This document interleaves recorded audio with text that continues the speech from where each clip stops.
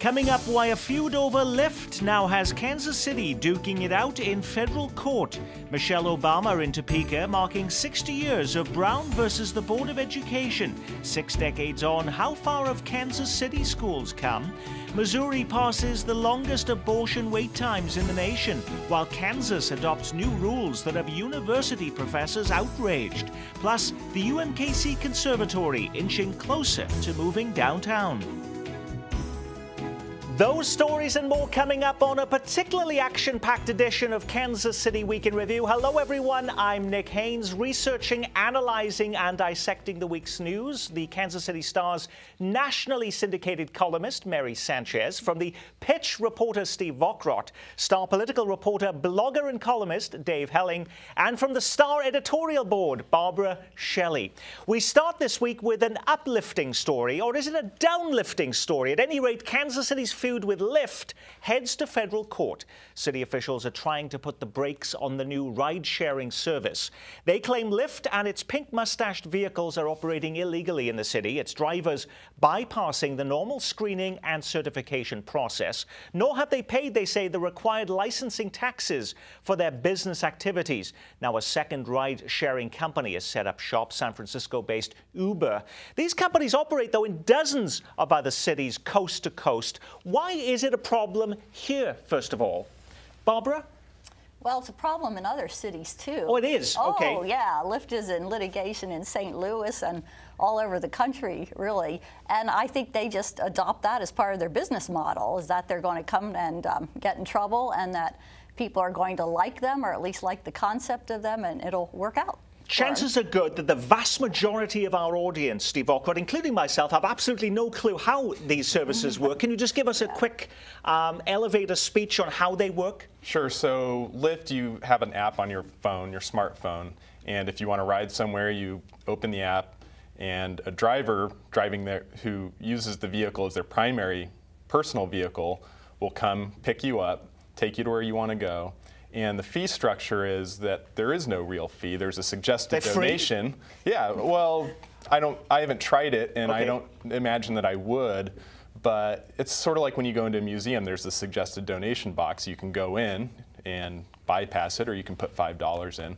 Well, with Lyft, there's a suggested donation, but there's not a fixed fee, and that's part of what they contend makes them different than a taxi or livery service, and therefore the ordinances do not apply to them. So why is the city so bent out of shape, though, about this, and including the taxi service, which feels it's really at a disadvantage by this service, Mary? Well, which is interesting, though, because Bill George actually says that he has a similar app program. I think he probably is still charging and isn't doing this donation sort of how do you want to manage your fare thing. I kind of wonder if it actually would go over well here in Kansas City. I mean, we're such a car-driving society. I kind of wonder about that. But City Hall is really interested, too. And also just the issues of regulation. You know, are they properly licensed, this sort of thing. And to me, it's almost like a soup kitchen. You know, just because I want to run a soup kitchen and say, well, I'm going to give the food away, doesn't mean that there aren't still health concerns that the city really needs to look after. And that's their concern. And that part of it is very valid, I think.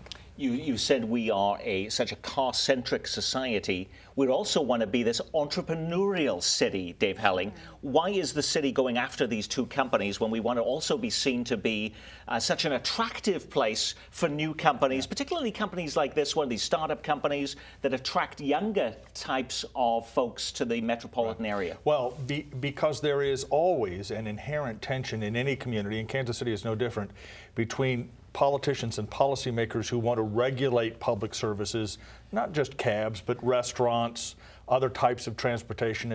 You know, the health department inspects a lot of different things in Kansas City to try and make sure that they meet some minimum standard of public safety. And there's always a tension between that and companies that invent workarounds, you know, new ways of doing things.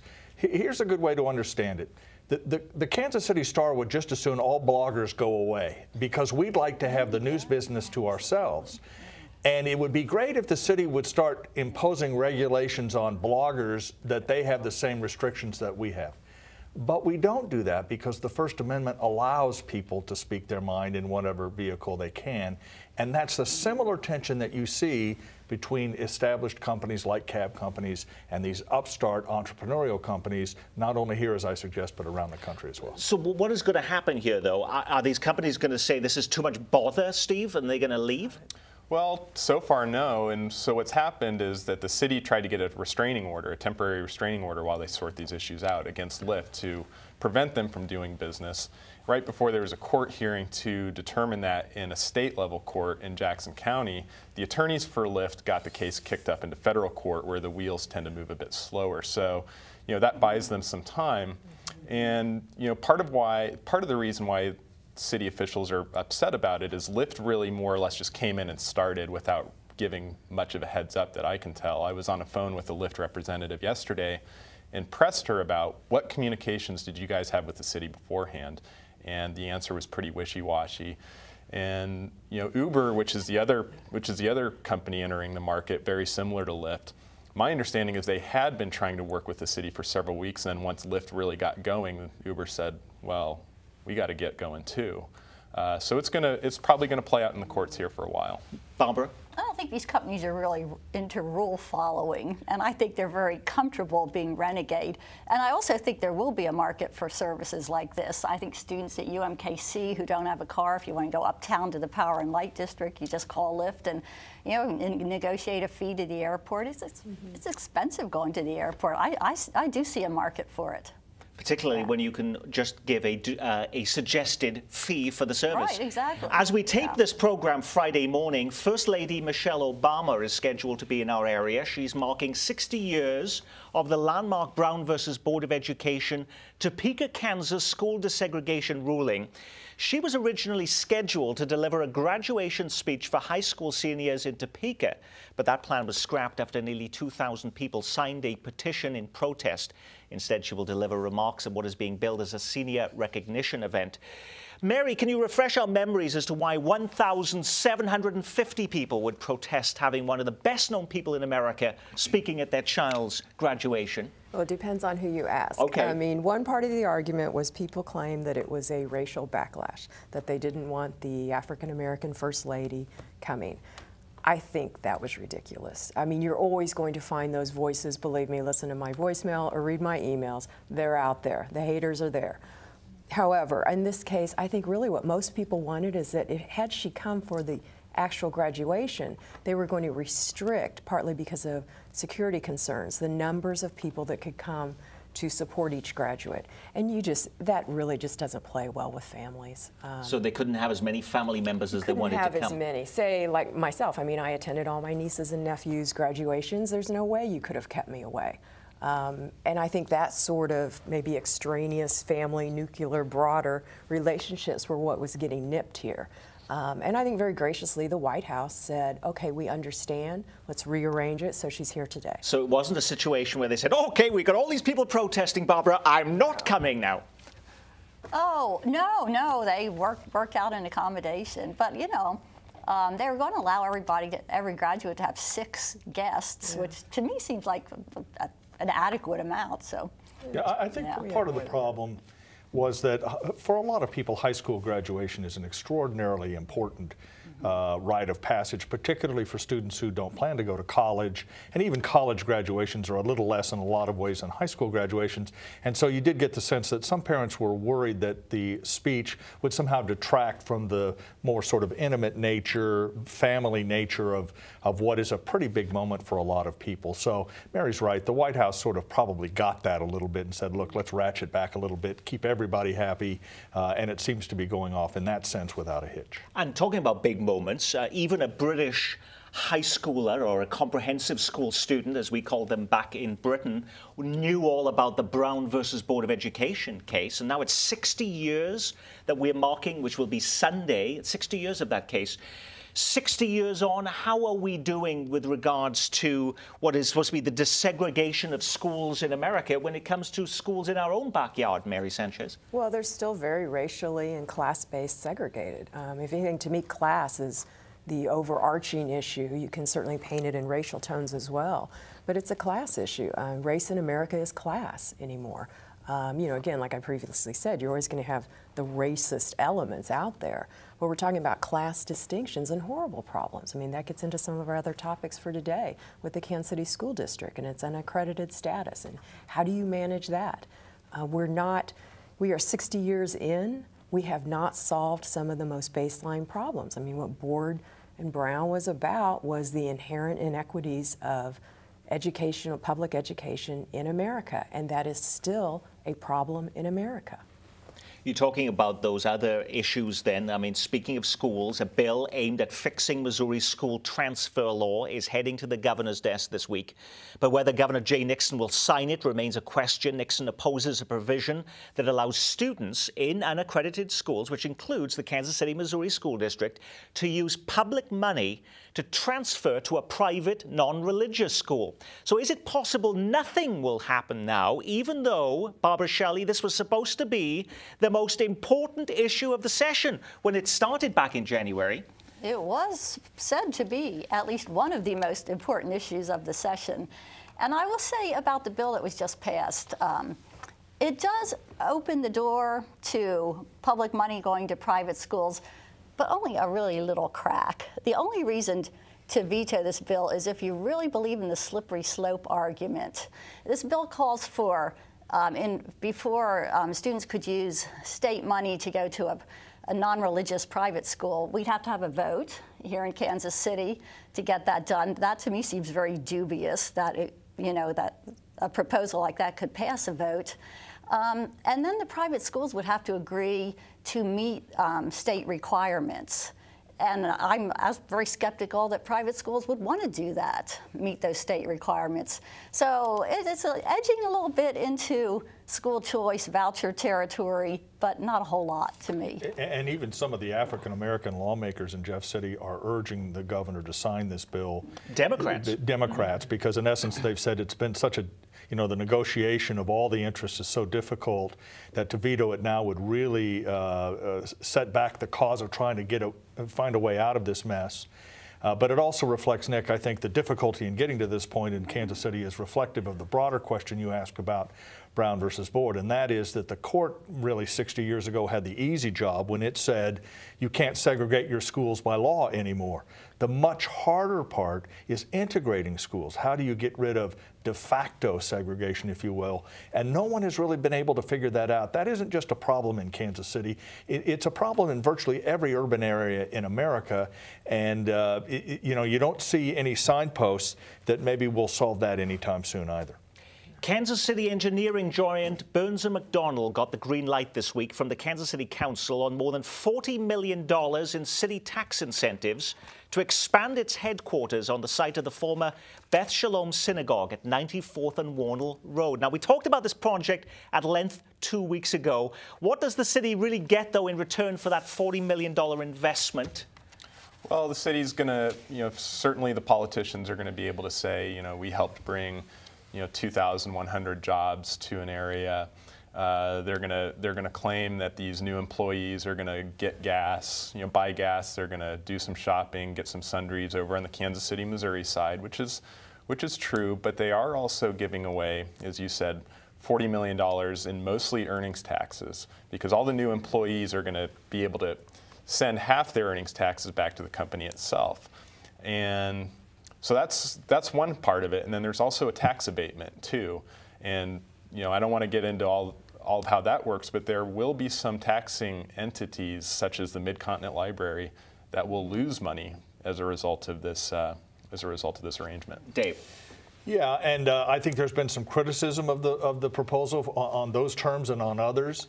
But the reality is, or at least the complicated picture, Nick, is that Kansas City has walked down this path many, many, many times before, and it would have been probably at least defensible if the city council members had said, we will go no further, this is it, we're not going to do this thing. But if you put yourself in those shoes, it's difficult to say no to Burns & Mac when you have said yes so many times before, particularly given Burns & Mac's position in the community. It's a difficult vote. It's easy to judge, more difficult to cast that ballot. Barbara. They're a great corporate citizen, and these are good jobs. These are jobs with an average salary of $120,000. I mean, it's pretty hard for the city council to say no to 2,000 jobs at that level, and what that can mean for a community. Yeah.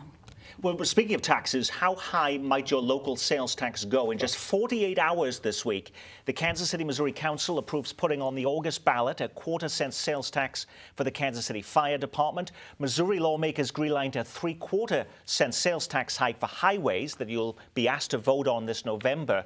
And a judge approves the expanded streetcar transportation district that will likely have you voting on a 1-cent sales tax hike for streetcars this fall. All this in 2 days, Dave Helling? Yes, let's be clear quickly. The sales tax vote for highways in Missouri may or may not be on in November. It could go on in August. The governor will make that decision, and I don't think he's made that yet. I could be wrong. My colleagues will correct me if I am. But nevertheless, this year we'll be facing in Kansas City alone a potential increase, at least most of Kansas City, on the streetcar. 2-cent increase in sales tax. That is an astonishing fact. And you do wonder whether anyone ever got into a room and said, wait, do we want to put all of these things on the ballot all at the same time or in the same year? Because, I did a little back of the envelope calculation this morning. The 10-year cost of just those 3 taxes is easily $1 billion out of the pockets of Kansas Cityans to pay for projects. Let's face it, Nick, you may never ride the streetcar. It's possible you'll never cross a bridge that gets fixed. You may never need the fire department. That's a little. We should say that's also a renewal. It's a renewal. Yes. But I guess my point is that regressive sales taxes are the tax of choice, and we may see this year whether that appetite is ended. Steve, you've also been looking at how this actually affects consumers. Right, and so in some areas of town, the sales tax rate, when you add up the county, the state, and the city base rate, it's 8.35. And in other areas like downtown and the South Loop, it's 10.35. And so if all these things pass, in some areas of town, you're going to be exceeding 12% sales tax. I talked to a real estate developer who does a lot of retail work a few years ago, and I asked him, at what point do consumers really start to pay attention to sales tax rates? And he said, my research indicates that they don't until it reaches 10%. Wow. And then they start to pay attention. Well, in Kansas City, Missouri, downtown and other places, it's going to be getting up to about 12%, and that should be a concern for city leaders, but given that there's 3 measures just this year alone, I don't know. We've got a lot of other things to discuss on this Week in Review. Missouri lawmakers this week approving the longest abortion waiting period in the nation, 3 days, 72 hours, tripling the current 24-hour waiting period with no exemptions for rape or incest. Democrats filibustered the bill but backed off as part of a grand bargain with Republicans. Is this how it works, Mary? Well, apparently, because that's how they got it through. I don't think that Nixon will sign it. But to me, and I am all for reducing the number of abortions. I think anyone would be. But I just really question that they think that is actually going to make this occur.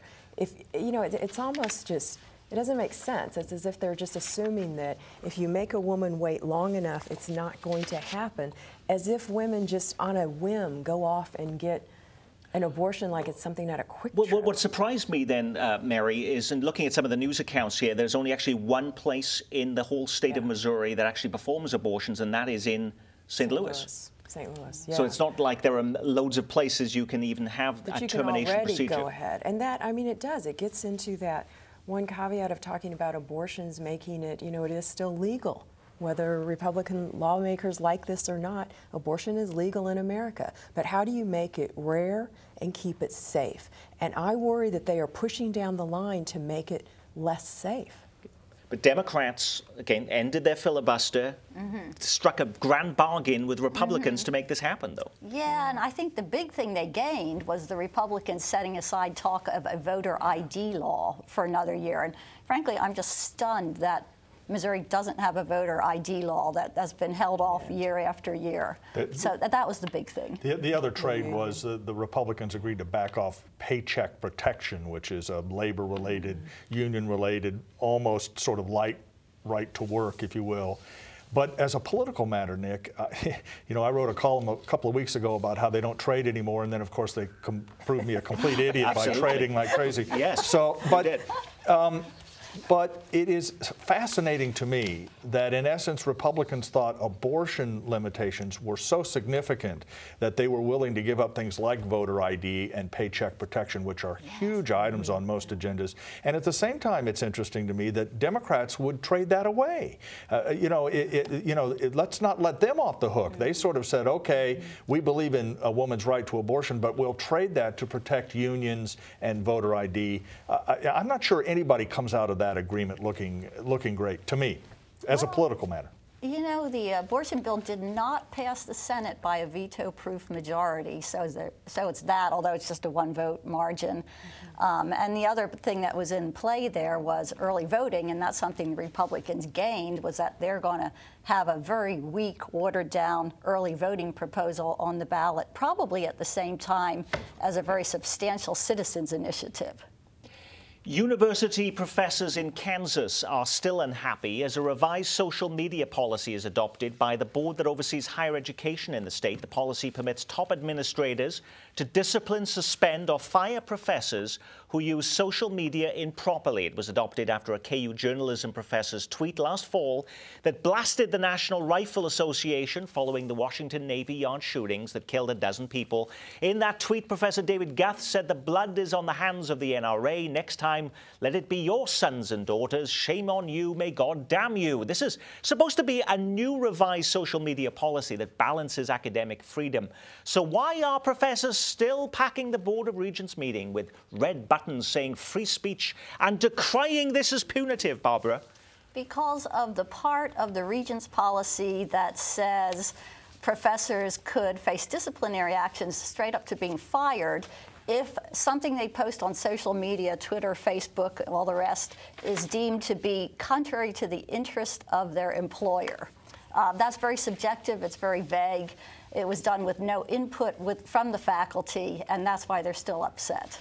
Now, it was interesting, though, Mary, I was looking at some of the comments that come from all of these articles that have appeared, and this has got a lot of national attention as well. This whole, and academics are outraged even on a national level. This is one remark from Earl. It appears that Professor Guth used his own personal Twitter account. I'm having trouble relating that to the university. Am I missing something? And then Christie responds, nothing is private anymore. Ask Donald Sterling. I mean, is that the bottom line here, that really nothing is private at any point anymore? Well, that's the part of reality that needed to be a part of this whole discussion. To me, it was an overreaction. It wasn't like we had KU professors going rogue and wild and using even their personal accounts to tweet out obnoxious things, which it was an obnoxious post. It was ridiculous. But to overreach and go this far and craft a whole new way of regulation, I mean, it's just, if you could regulate common decency and common sense, that'd be great, but you can't. But we didn't have a major problem to begin with, so why are we even having this? I think one of the problems is that Kansas University and all universities, or most universities, are public institutions, and maybe the standard is different, Nick, to a degree. For example, the newspaper believes in the First Amendment. We live by the First Amendment, but we were all asked to recently sign an agreement in which the social media policy was described, and they're very clear to sort of suggest to you, as they are in most businesses, that if you tweet or post something that is injurious to the employer, you could get in trouble for that. That, I don't think, is necessarily a First Amendment offense. It's what businesses do, and we may not like it, but it's what they do. Professors are used to having a different type of standard, though, aren't they? Yes. Although not that different from journalists who believe in the First Amendment. So it's a little more complicated maybe than just yes or no, to me. And finally, in what is being hailed as a critical boost towards moving the UMKC Conservatory of Music and Dance to downtown Kansas City, supporters have acquired an entire city block immediately south of the Kauffman Center. With the land now purchased, is the dream of bringing UMKC's performing arts programs downtown finally becoming a reality, Steve? Well, not quite. It's a step in the right direction. Their fundraising is going fairly well, depending on how you look at it. They still have a ways to go. And once they get to, it's about $48 million fundraising goal, what they're counting on is to have the state of Missouri match that. And that's a big question mark. And I'm not so certain that that Missouri will come through. They say they will. They have said it in the past, but when it comes up, I mean, that's a lot of money for the legislature to part with. They may throw a wrench in this. Barbara? Yeah, I was going to say the same thing. You don't think the state would have the money to do that? Who knows? It just depends on the year and what their priorities are and whether they're mad at Kansas City for something else that This has year. become such a critical issue now. It's one of the big 5 items for the Chamber of Commerce. Aren't they going to make sure that this actually happens? Well, you would hope. Let's make sure that a ballet dancer doesn't tweet something out that annoys somebody. I think it needs to happen. I mean, and it's happening the right way with Kauffman Center and so many things. It's a synergy that's starting to occur. But it is good that it's taken some time to build and grow. And we just saw a story in the Kansas City Star this week that Jane Shu, who was the head of the Kauffman Center for the Performing Arts, also her nomination for the National Endowment for the Arts, moving forward very swiftly. That is going smoothly. She could find the money from the NEA to make that project happen. Well, I'm not sure capital costs. Okay. 20 years ago, the Missouri legislature would have invented a tax credit, and that would have made everyone happy. Right. A little tougher now. And that is our Week in Review. Our thanks to our news reviewers from the Kansas City Star, Dave Helling and Mary Sanchez, from the Star editorial board, Barbara Shelley, and from The Pitch, Steve Vokrot. I'm Nick Haynes. From all of us here at KCPT, thanks for spending part of your weekend with us.